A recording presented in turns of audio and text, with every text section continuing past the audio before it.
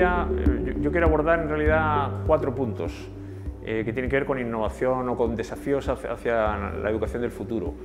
Uno tiene que ver con qué estamos enseñando y qué deberíamos enseñar. Lo segundo es cómo estamos enseñando y por tanto cómo deberíamos enseñar. Y luego otros 2 aspectos específicos son el rol que van a tener las tecnologías en el proceso de cambio educativo y el rol de los profesores. Y va dirigido en realidad a todo el mundo que le interesa la educación. Por un lado, gente que está involucrada en el ámbito de educación y luego también mundo de empresa, gente que está trabajando en temas de formación y que están relacionados con el proceso de aprendizaje. Desgraciadamente no vais a aprender nada conmigo ahora. ¿Por qué no vais a aprender? Porque no basta escuchar para aprender. Ojalá fuera tan sencillo como escuchar a alguien y que eso fuera sinónimo de aprender. Cuanto más habla un profesor, menos aprenden los alumnos. Y eso significa que escuchar es parte del proceso, pero no es suficiente. ¿Cuándo aprendes? Cuando empiezas a poner en práctica las cosas que has escuchado, que has leído, que te has imaginado. Mientras tanto, no aprendes demasiado. Entonces, ¿cómo yo puedo evaluar si alguien aprende algo? Le tengo que decir, demuéstramelo. El tipo de sociedad, de país, de ciudadano que tú tienes depende de lo que hagas con ellos en todo ese proceso. Esto no pasa de un día para otro. No hay magia acá, ¿verdad? ¿Y qué es lo que pasa con la educación? Bueno, que desde mi punto de vista no cumple con la promesa que te hace, que es te voy a preparar para el mundo en el que vas a tener que vivir. Bueno, hay demasiadas evidencias para decir que esto no funciona. La mitad de la gente que estudia una cosa dice que no volvería a estudiarla. Hay muchas cosas que ya hace tiempo las sabíamos y hoy en día son demasiado evidentes. Las empresas cada vez hacen menos caso de los títulos de lo que supuestamente tú aprendiste. El aprendizaje ocurre cuando alguien quiere aprender, no cuando alguien quiere enseñar. ¿Es cierto que hay cosas que tenemos problemas en la educación? Sí, es cierto, pero yo no creo que sea culpa de los profesores. ¿Pueden mejorar los profesores? Obviamente. ¿Pueden mejorar los alumnos? Yo creo que no tenemos más alumnos más tontos que antes. Podemos tener mejor infraestructura, podemos mejorar la tecnología, pero yo creo que el problema es del modelo. Mientras no modifiquemos el modelo, el resto de los componentes por sí solos no van a cambiar nada. Tenemos un modelo que se diseñó para otro mundo distinto y que nace en un paradigma, en un mundo en el que las cosas eran distintas y que había una serie de cosas que nadie ponía en duda, y cursos y profesores y materias. Nadie lo cuestiona porque todos pasamos por ahí. Entonces asumimos que como así se aprendía, así tenía que seguir siendo.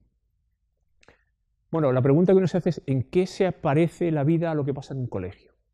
Y uno se va dando cuenta que cada vez la distancia es mayor. Enseñamos cosas que no hacen falta y dejamos de enseñar cosas que luego, cuando somos adultos, nos damos cuenta que ojalá las hubiéramos aprendido en otro momento porque son fundamentales para vivir. No para trabajar solo, para vivir. Yo creo que hay 4 cosas que son razonables que cambien. Uno, ¿qué es lo que estamos enseñando? Pregunté, bueno, dime 3 cosas que te gustaría que tu hijo dominara cuando terminara el proceso educativo. Y esto fue lo que me apareció. Trabajo en equipo, idiomas, autoestima, proactividad, aprender, comunicación, pensar. En general, en la vida lo que importa es ser capaz de hacer cosas. Entonces la pregunta es, si todo eso sabemos que forma parte de tu vida, ¿dónde se aprenden? Y hoy la respuesta es, apáñatelas como puedas, buena suerte. Porque en el colegio o en la universidad esto no existe. ¿Quién decide lo que es importante aprender? O nos ponemos de acuerdo de una vez o definimos, mira, este es el país que queremos, este es el ciudadano que va a habitar acá, estas son las competencias que necesitamos que tenga este ciudadano, esto es lo que hay que enseñar, sistema de educación, por favor, ayúdame a construirlo. Bueno, ¿qué hace falta entonces para aprender? Bueno, lo primero, lo más difícil de todo es esto, un aprendedor motivado. Tú aprendes algo para alcanzar un objetivo cuando algo te interesa, te importa, ¿no? Interés económico, hay algo que te gusta, que te emociona, que te da curiosidad, entonces aprendes para lograr un objetivo. Pero claro, ese objetivo tiene que ser tuyo, no puede ser de tu profesor, de tu padre, tiene que ser de tu jefe. ¿Quién decide el momento para aprender? ¿Lo decide el profesor? ¿Lo decide el colegio? Ya sabemos que no. Y hay que considerar que, y ahora lo vamos a ver con la tecnología, que hay cosas que no tienen mucho sentido, que no es lo más valioso que podemos hacer, no es saber un montón de cosas. Para eso vamos a tener a los ordenadores. Lo que hay que hacer posiblemente es desarrollar esas otras habilidades que sabemos que son imprescindibles y que las máquinas no pueden hacer. Si el aprendizaje es lo más importante, si ser capaz de aprender, entonces ser capaz de que las personas se entusiasmen y aprendan durante toda su vida, para mí me parece el legado más importante que tú le puedes hacer a alguien. El principal regalo. Sí, por tanto, ayudarles a desarrollar su capacidad de aprender, darles feedback en el proceso. No te doy la respuesta, te hago las preguntas para que tú llegues a tu respuesta, corrijas y lo vuelvas a intentar. ¿Sí?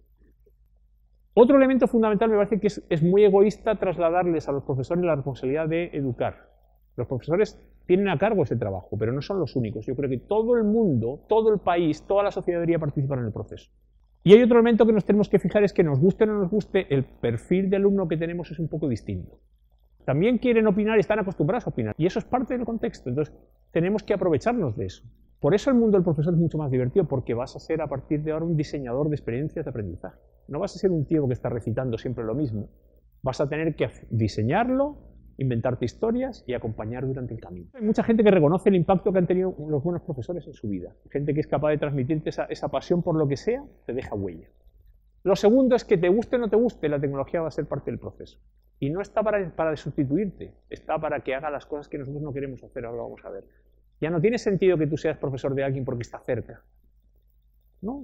Mi profesor puede estar en cualquier lugar, será aquel que me aporta, da lo mismo. Hoy en día tenemos que utilizar la tecnología para lo que nos ayuda, que es aprender cuando alguien lo necesita, no cuando a mí me va bien, y aprender de cualquiera que lo necesite, no el que está cerca.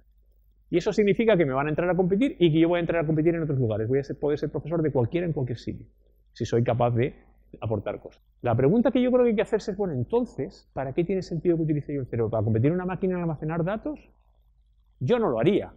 ¿Seguimos enseñando lo mismo y de la misma manera para que la gente cada vez sepa más cosas que un ordenador va a saber mejor que nosotros? Pero la pregunta es, bueno, ¿qué permite la tecnología? Lo que yo creo que nos podemos agarrar de la tecnología es justamente para que nos impulse a hacer algunos de esos cambios que estamos hablando antes que no vemos muy bien cómo hacerlo. La cuestión es, hagamos un uso eficiente e inteligente de la tecnología. Utilicémoslo para lo que es, como una herramienta que nos sirve. Añadir tecnología a un modelo que no funciona no lo mejora, lo empeora. Y esta es la tecnología que nos ha ido acompañando durante mucho tiempo, que todavía la estamos usando con una mentalidad antigua. Hemos hecho una sustitución de la tiza, de los apuntes, y lo hemos tecnologizado, pero seguimos presos del mismo concepto, el mismo modelo, un poquito más sofisticado. Yo creo que los ordenadores tienen el potencial de cambiar la educación por dos cosas, porque nos deberían ayudar a cambiar el cómo se enseña y el cómo afecta el qué. Hoy en día estamos enseñando lo que es fácil de medir en un examen, no lo que es importante. Y estamos enseñando la manera que nos es fácil llegar a mucha gente, no de la mejor manera. Los ordenadores cada vez saben más, cada vez van a saber más cosas. Yo no necesito preocuparme de llenar los cerebros de los niños de información. Ya no tiene sentido. Lo que quiero es que sepan hacer algo con eso. Que tengan su propia capacidad de analizar las cosas, tomar sus propias decisiones y pensar. Pero claro, esto es complicado, porque cuando la gente piensa, empieza a decidir. Y cuando empieza a decidir, empieza a cuestionar. Y cuando empieza a cuestionar, coño, las cosas ya no son tan fáciles, ¿verdad? Por suerte, como yo decía antes, yo creo que caminamos hacia una sociedad del aprendizaje, donde hay tres cosas que han cambiado sin vuelta atrás. Lo primero es que el proceso de aprendizaje dura toda tu vida. No es un proceso que pasa en el colegio, en la universidad, no. Aprender te va a acompañar, te guste o no te guste, vete preparándote durante toda tu vida. Segundo, no vas a aprender solo, o no tiene sentido intentar aprender las cosas solo. Vives en sociedad, trabajas en sociedad, aprendes con otros y aprendes de otros. Y lo tercero, de nuevo, te guste o no te guste, la tecnología forma parte de tu vida. Lo más inteligente es aprovechar la tecnología en aquello que te beneficia. Termino, ¿la tecnología es la solución? No.